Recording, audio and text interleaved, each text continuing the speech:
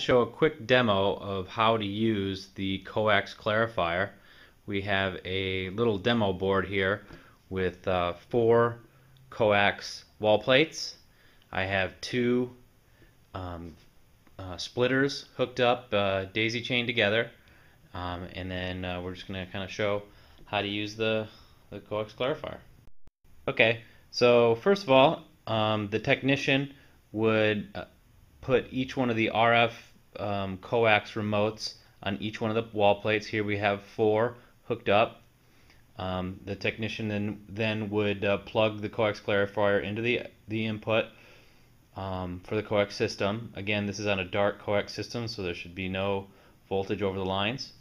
First of all, we'll hit the power button, which automatically goes into the quality test function. And here we're getting a quality of about 30 dB, and that's really good. Anything over 3 bars is very good.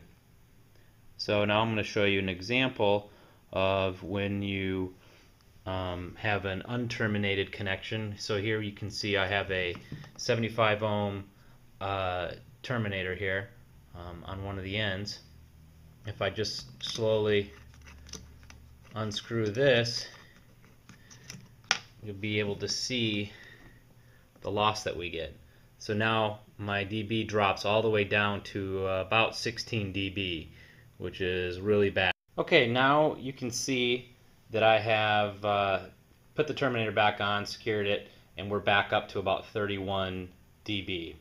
Now we want to do the ID test. You want to see what remotes are out there and find out if there's any splitters involved. Unit goes through each one of the terminators, and it sees it 1 through 4. It sees all 4 terminators. So now we know there's definitely a splitter involved in this system. So now I unhooked one of the connectors off one of the cables off of the splitter because I want to break it down and see what other where the remotes go off of another splitter.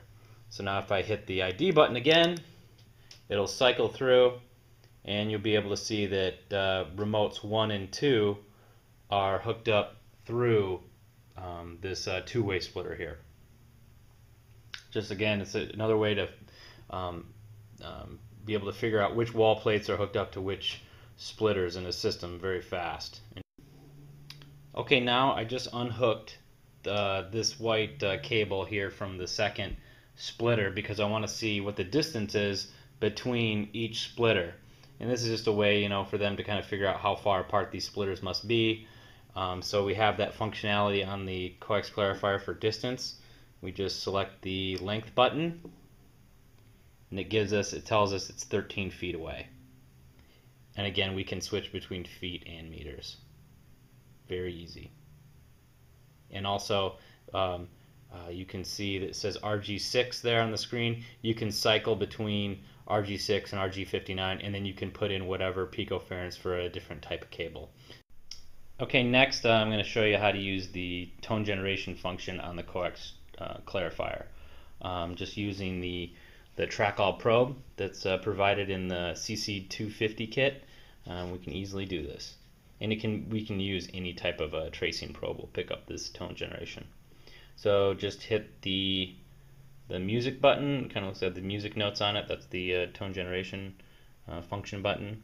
You'll see on the screen it has an S on it and the little balls bouncing back and forth. That's just letting you know that you're sending a tone down the shield. Then if you hit the tone button again, it says P. That means it's sending down just the pin. That's where you're just looking for a precise cable. You'd have to put the probe right on the end of the cable, pick it up on the pin. And then select the tone button again, and now we get pin and shield. You get a much higher tone as it's going down both pin and shield.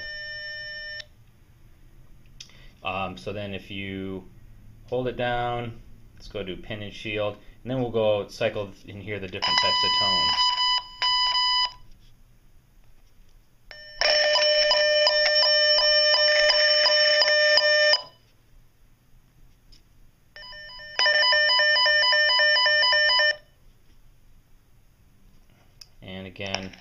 there are 4 different types of tones. So very easy way to tone out your coax cabling.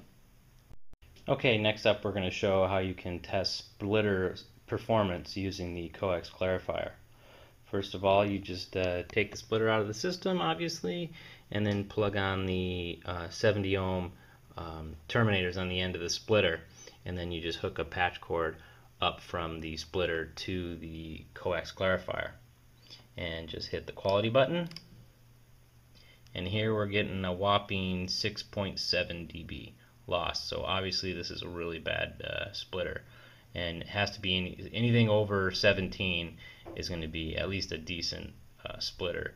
And now I hooked up the second splitter. It's a 4-way splitter. Hooked up the patch cord into the Coax Clarifier and just hit the quality button. And we're getting about a 25 dB. So we're getting 2 bars. So at least it's this splitter will work in a system. It's not high quality, but it will work. Okay, now we'll do the last splitter. We have another 4-way splitter hooked up, and just hit the quality button again. And we have a result of over 30 dB, about 32, 33 dB. So this is a very, very good splitter. Should have no issues with this one. Another quick note, if you just hit the power button again, you get a bright backlit screen.